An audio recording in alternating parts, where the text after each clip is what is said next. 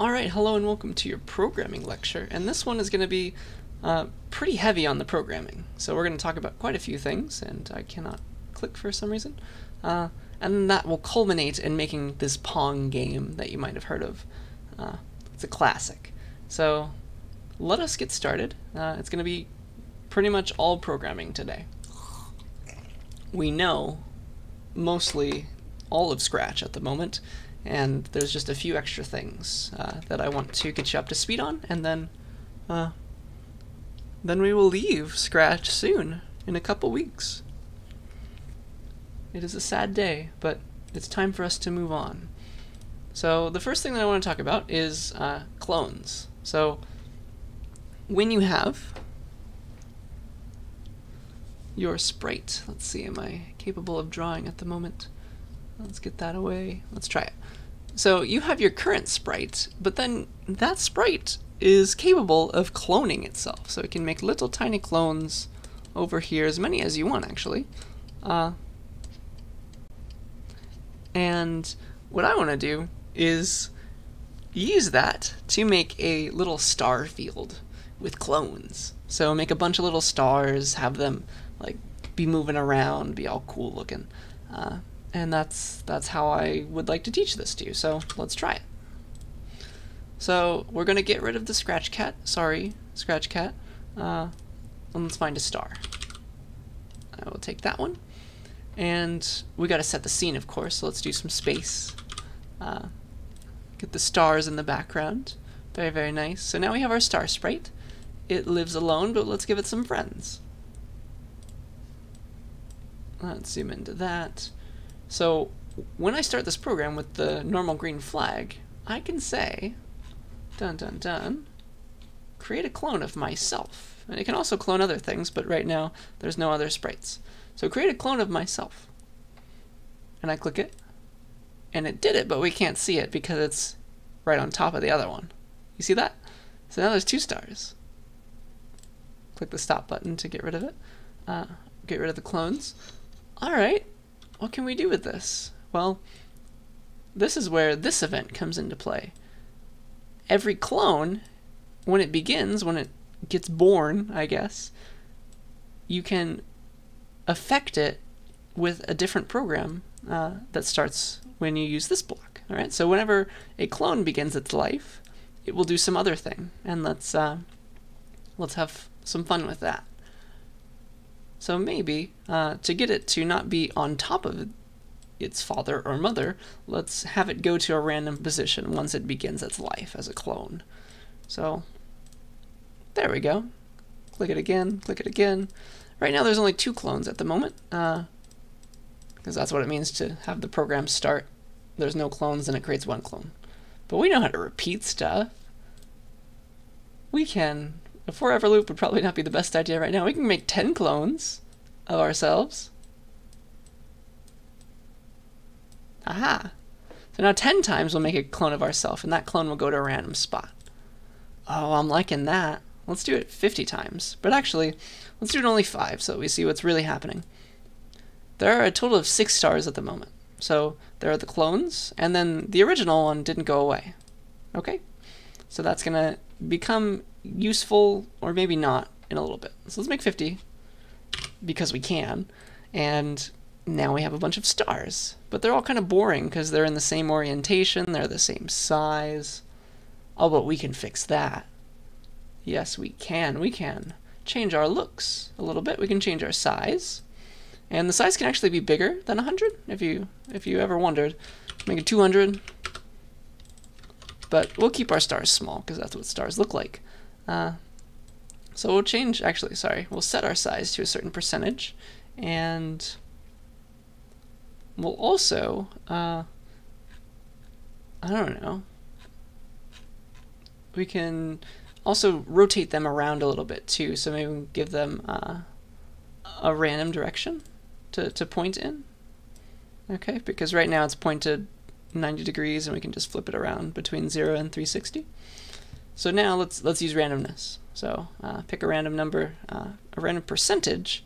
Well, we want to always see our star, so let's make it go between 10% and 100% randomly. And then our direction can be a random number between I don't know, 0 degrees and 360. Okay? So now, when I start the program, it'll make 50 stars, and then, when those stars begin their lives, it will start out going to a random position, then it will pick a random size, and also a random direction. So it'll not look the same anymore, is the idea. And that's pretty cool, I think. Yeah? Gosh, the size might be a little too big for our stars. Make it 75 or something, I don't know. But I think 100 is probably okay. And you can click it again and it'll do different things because it's always random. And one thing that might bother you is that original star. See how it never moves? That's because this program only affects clones, not the original. If that bothers you as much as it does me, what you can do is hide the original. You can have it hide, and so then only the other clones will be shown, but you have to explicitly show them now, because when you make a clone of a hidden thing, it's going to also be hidden. So we'll show the clones, but not the parent. Okay, so now we've solved that problem, and maybe we can have some extra fun. We can have these, like, they have a direction already that's random. Let's have them, like, move slowly in space.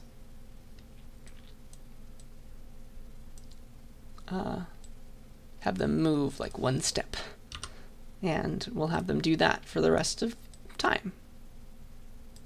Actually, like that. So forever, after they've chosen their size and direction, please move in a random direction, whichever one you choose for yourself. And there they go. Whee! And the issue with Scratch is that once you get to the edge, you're kind of stuck there. So maybe we can make them bounce off the edge if they ever hit it. We know how to do that. That looks good to me. So now if they ever hit the edge, I mean, it's not like a real star, but it'll bounce off. Alright, and then the one last thing that I want to show you, one last cool thing, is this size of our star also should affect maybe its transparency. Let's make this be a thing. Let's make smaller stars more transparent. And the way we'll do this is with variables, but let's figure out how. Well, the looks is how we get transparency. It's an effect. It's called the ghost effect. And it goes between 0 and 100. 0 means there's no transparency, and 100 means fully transparent, and then any number in between is like see-through. So we can do this randomly as well down here. And what I'd like to do is, if the stars are small, they should also be transparent. So this is what we can do. If we have a small, like here's our star. If its size is small, if our star's size is like 10, we want its transparency, or its ghost effect, I don't know, and it's a percentage. Let's set that to also be like, I don't know, 100 minus size. Yeah, so full size stars, if size is 100, then the ghost effect, oops, sorry, I'm just having trouble writing today apparently. Then the ghost effect, the percentage of that will be 100 minus our size, and so for a perfectly large right in front of us star, the ghost effect will be 0. And that's exactly what we wanted, because 0 means not transparent. But this one will be like, I don't know, 90 transparent, 90% transparent.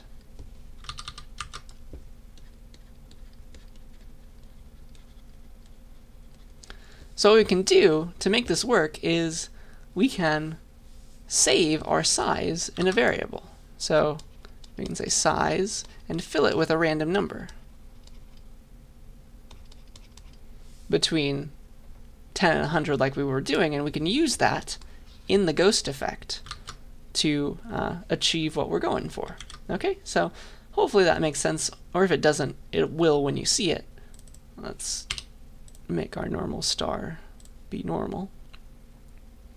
And so the size and the ghost effect, they are linked. They should be linked by a variable. Let's make it called size. All right, so what we'll do is we'll set a variable called size. Oh gosh, maybe that's confusing, but I have a variable called size, and then there's also the sprite's size. Maybe we should change that just so that it's not confusing. We can make a variable called how big am I? And that can be set to a random number between 10 and 100. So we can then set the size to be that variable. And we can also set the ghost effect to be not the same as the variable, but 100 minus that variable. Okay? So farther things away, smaller things will be more transparent because the ghost effect works backwards from 0 to 100. Okay, so we're going to put here 100 minus how big am I?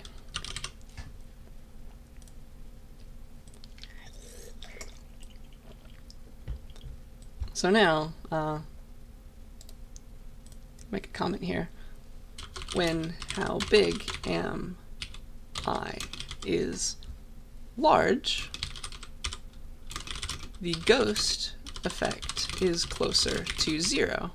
So it's like the star is closer to the viewer. So less transparency.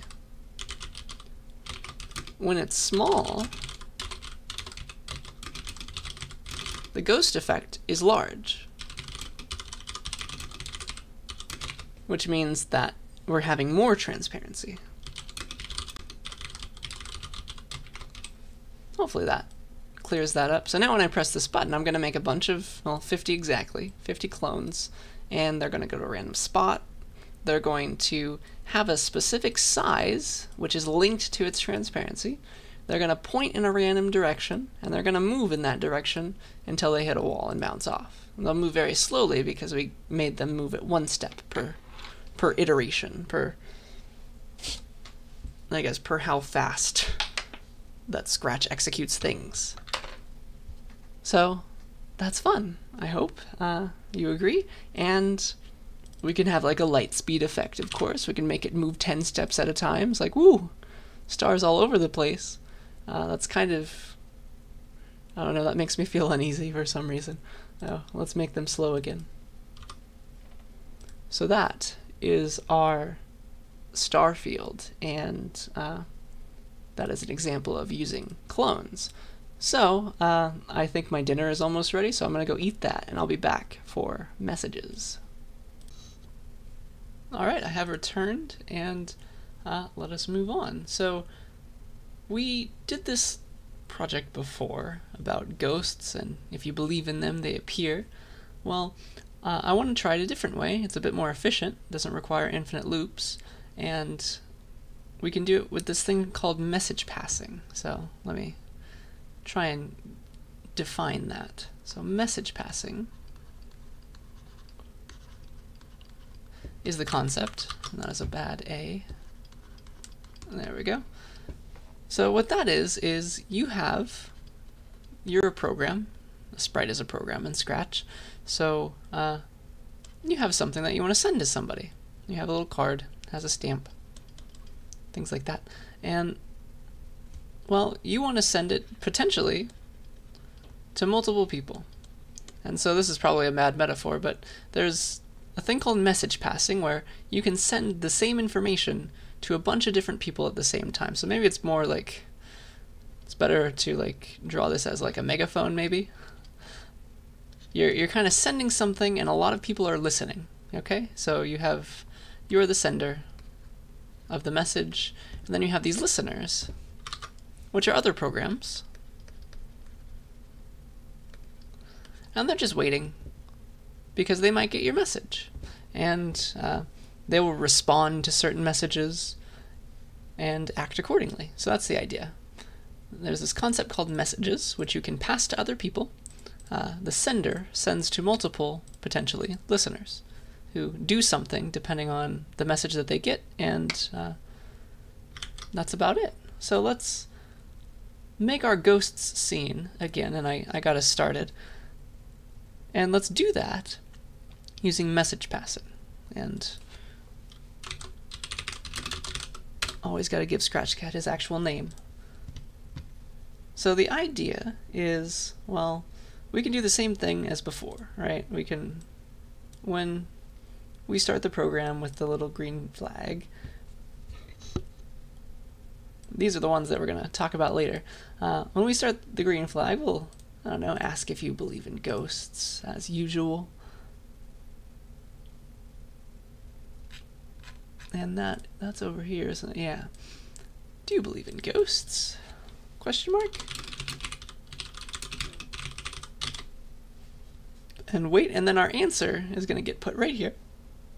And we want to see if it was yes. If answer happened to be yes, we won't ask twice this time. We'll just ask once. If it was yes, then we're going to send a message to our ghost characters to have them show themselves. Okay? So we want them to start out hidden when the program begins. We want them to start out hidden. So let's go and let's hide all of them. And we'll duplicate this program for everybody. And now they're all starting out hidden. Okay, so if the answer is yes, here's what we'll do. We're going to make a new message. This one's called message 1. And gosh, where is that named? That's no fun. Can I edit this one, perhaps? No, well, we'll just make a new message. So,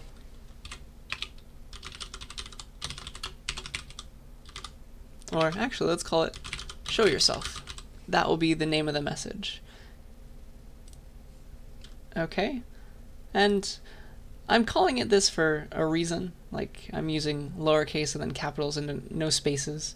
You can use spaces in Scratch, but this is more like a variable name in Python that we'll get to later. So I have no clue where these messages are like arranged. It's not in the variables tab, so I guess you're just stuck with message 1 for forever. Alright, so what this can do is broadcast, send the message, show yourself. And it's going to send this message to everybody. Okay? That is the idea. And let us watch and make it work. Yeah, darn. Okay, so when I broadcast this message, going back to this picture, it's like I'm shouting. And anybody who's listening for that message is paying attention. Okay, so for example, the bat starts out hidden. Let me zoom in and orient this all properly. The bat starts out hidden. Actually, here. There. They all start out hidden, but when they receive this message that I've called show yourself, well, it'll do exactly what you think. It'll show itself. You see how there's no loop involved? It's a matter of waiting for this message to be given to you. And so every other ghost will do the same thing. They will listen for this show yourself message, and once they receive that, they will execute a program, and my program is very short. It's just show. Okay? So now if I run this, do you believe in ghosts, and I type yes and hit enter, it will broadcast that message, and everybody who is sitting around waiting, try it again, everybody who is sitting around waiting gets shown. They execute their program. Now, that message does not need to be broadcast. It's only ever broadcasted when answer is yes. Otherwise, this block does not get executed at all. There's no else. It just goes straight down to the end of the program. So if I say no, nothing happens. It's only when yes is typed in and selected that that message is broadcast. Okay, that is the idea, and that's message passing for you. Not too bad. This is kind of like it's a really cool concept in programming. I like that we're able to teach it to you this early. In Python, we'll have kind of similar operations. They'll be called functions. Okay, and we'll get to a different kind of function-like thing next time. All right, moving on to the main attraction today, we're going to do single-player Pong. And if you've never heard of Pong, it's just this little program where it's like one of the first video games, right? And you have these two paddles. It's like you're playing ping pong on a table, and you're looking top down on the thing, and you have the two paddles, and you have a ball that is like whooshing on to one side, and it bounces, and it'll bounce off the paddle and come back, and hopefully, well, the goal is to get it past the other person. It's like half ping pong, half soccer, or something like that. That's maybe foosball is a better choice. So we're going to do the single player version of this, which means that there's only one guy, and everything else, he's playing against himself, and the ball will just bounce off this side. Okay, that is my idea. So let's try and make this happen. So I'll save this so you can see it. And I'm just gonna click the page again to reload. Here's what we're gonna do to make our Pong happen. We're going to pick a random backdrop. Oops. Surprise. That's our backdrop. And then we're gonna populate it with some stuff. We need a ball, of course. Maybe that can be size 75. We're going to need a paddle. And that's facing the wrong direction, and it's kind of tiny. So let's do something like that. Direction 180. That's looking good. Then we'll also need one last thing. That is a line. So this is how it knows if we lost.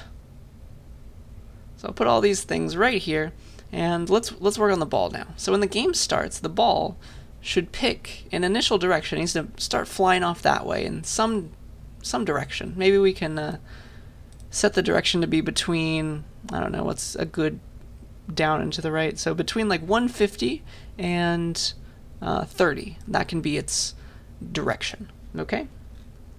Let's make that happen for the ball. So when the game starts, we can set the ball's direction to be a random number between those values that I picked, I guess. 130 to 150. Yeah, 30 sounds good. 150. Those look normal. Okay. And then we want the ball to just keep moving in that direction for forever. So, forever loop. Move 10 steps or so. And I guess also we want it to bounce off, so you can always do the bounce if on the edge bounce. So if I click this, now the ball is picking its initial direction. If I start again, it picks a new initial direction. Start again, picks a new initial direction. I guess we actually want the ball to start right here next to the paddle. That would make the most sense. So let's always make sure that that happens when we run our game. So we can go to this place always. And the paddle should also start where it's there, where it's at. So also when the game starts, please paddle. If you weren't there already, go right there. And that is motion. Go to X. Okay. So now this is making more sense. It's always right there. I can move these wherever I want. They always go back to normal. Okay, and so now we need a way to move the paddle, and then a way to lose the game. Alright, so the paddle, let's work on him some more. He needs to move. So I guess until the end of time, he needs to follow the mouse pointer. You can also use like the up arrow, the space key, whatever you want. But let's use the mouse pointer this time, because that'll help get you started on your assignment. So we're going to follow the mouse pointer in a forever loop.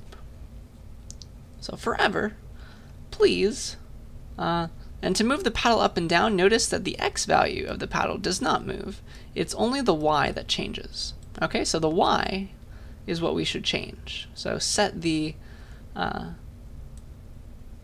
Y coordinate of the paddle to whatever the mouse's Y coordinate is. You see that? So it'll just follow the mouse now. When I click this, it's following my mouse. Whee! And so now, we need the ball to interact with the paddle. It needs to bounce off when we hit it. And hitting is the same as touching. So we'll use this when touching. Okay? And this can act on the ball. Dun dun dun. Just to make our lives easier, let's see how we want to do this. This is nice, and I don't want to crowd it up too much. So we can make two separate programs that work at the same time when the flag is clicked. Okay? This is totally okay. So in a separate forever loop, again, this is the ball, we will always check and see if we're touching. If we're touching the paddle. So if we happen to currently be touching the paddle, let us bounce off. So the idea is we're coming in, boop, and we need to bounce off. It's actually very hard to program with our current knowledge. It's quite hard to program this kind of bouncing, so let's just make it so that it turns around 180 when we bounce off the paddle. Okay? So it's coming in, coming in, coming in, and it goes back off in the exact opposite direction rather than bouncing like that. Come to office hours if you want to learn how to do this. I haven't decided if I'm going to teach that next time. Okay, so if it's touching the paddle, it needs to point in the exact opposite direction. So point in direction. Actually, we need to change our direction. That would make the most sense. How about this? Turn 180 degrees. Okay, so don't let this confuse you. I could have put this right here. Okay, but these are two separate programs that are running when the flag is clicked on the ball. Okay, this one starts and runs its forever loop that moves the ball around. This one starts and runs its forever loop that sometimes changes the direction of the ball. Whee! So let's see if it touches it, and it bounces right off. You see that? Whee! Now that's super fun. But now we have to have a way to lose the game, and that's why that line is important.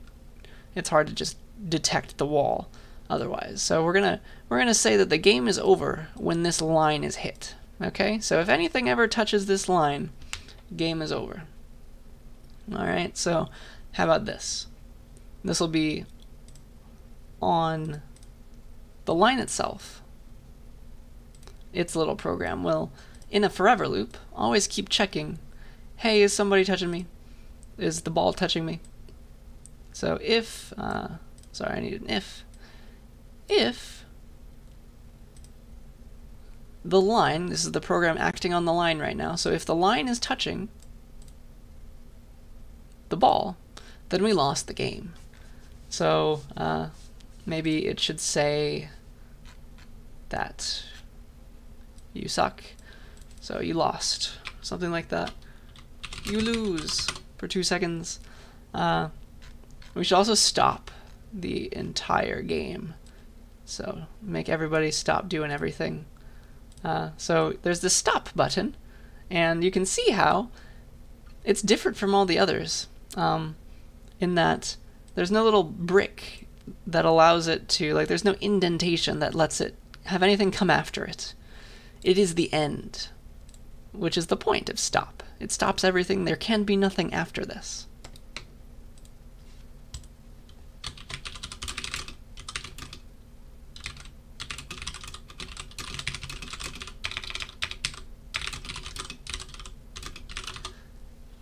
That was a genius move by the designers of Scratch. So what this will do is it'll just stop the entire program.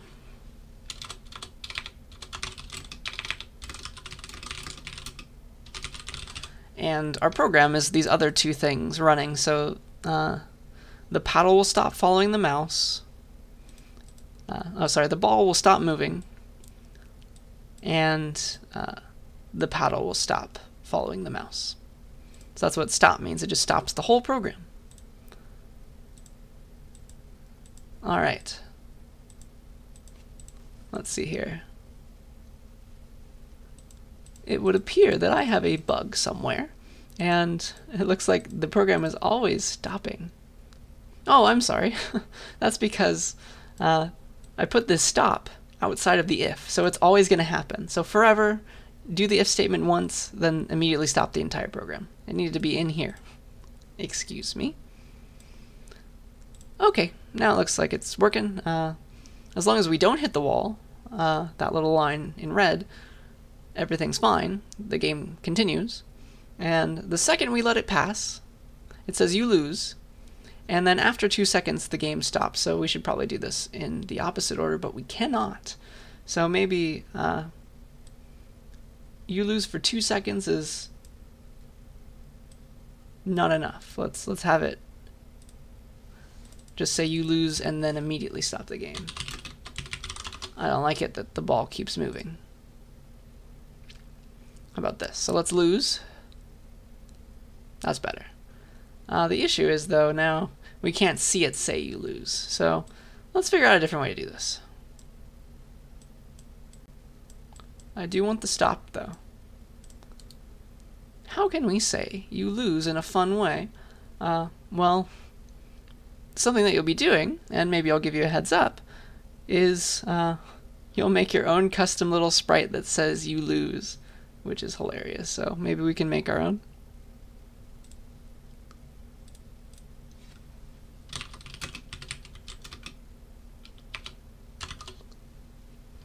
And you can say things that are meaner than this. You can taunt your user if you wanted to, but this will be what I say. This will be what happens. Maybe we can put like a little background. I guess it can't also be purple. Yeah, this is fine. You can play around with this. This is my sprite 1, but let's call it the you lose sprite. And it'll start out hidden, of course. And then the second somebody loses, it should display itself. Okay, so maybe we can make a little command, just like for the ghosts. When you lose, we need to display that you lose. Okay, so we'll send a message. Broadcast game over. That will be the name of our message. And our you lose block that started out hidden will be waiting for the game over message. Once it receives it, it will show itself. So it starts out hidden, and then it shows itself. Alright, so now I think we have a game. There we go. Our game is playing. And let's lose it. And the game stops. It doesn't follow my mouse pointer anymore. It doesn't move the ball anymore. That is everything that I wanted to show with that, and this is very similar to what you'll be doing in your next programming assignment. So that's where I want to go now. This will be the rest of your time here. You will create this program for your next programming assignment. You will make Space Invaders, okay? So I want you to follow this tutorial by this dude, and he's going to teach you exactly how to make this Space Invaders game. Play it on twice the speed, like you're probably playing me right now. It'll be done in no time, but this has a lot of useful things. It's like a full-blown program. It's a bit more complicated than what you've seen so far. I think I've given you enough tools, though, to understand this process, and I hope that you find it exciting and entertaining. Please use as much creativity as you wish to use with this. It'll be fun. So this guy, instead of having like aliens to shoot, you shoot tacos. So that it's going to be super exciting, I think. So you can change it as much as you want as long as you implement the features from this. So yeah, just upload a quick video of you showing me that you did this, and that will be your credit for that. But yeah, I hope that's fun. Let me save this before I forget. You can look at that for any help that you might need. But yeah, we learned a few things today. We made some larger programs with a bunch of different sub-programs inside of them. And yeah, things are getting more fun now that we know more programming concepts. I hope you see that. Okay, so that is, I think, where I want to leave you, and go ahead and get started on that programming assignment. Good luck, and please yell at me if you have any questions. So I'll see you later.